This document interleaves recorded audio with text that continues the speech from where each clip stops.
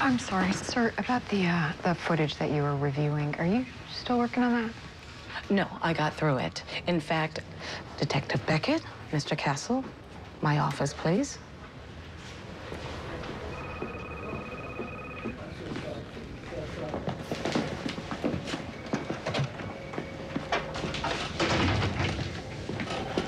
I'm sure you both know why you're here. Sir, if you could just let us explain. Oh, you better. Because I don't find this very funny.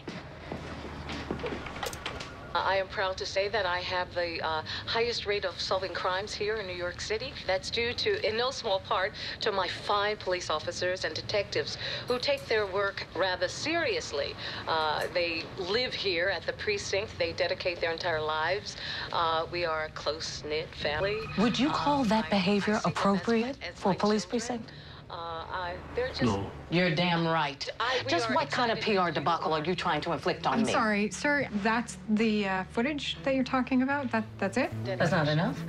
Is there something else I should be looking for? Like something on that tape they say is missing? No, not even. No, that's nothing we know. No, Oh, for the love of... What kind of foolishness is going on out there? I'm going to need all of this tape, you understand? All of it. Think of all the dreams we've been chasing. I never would have made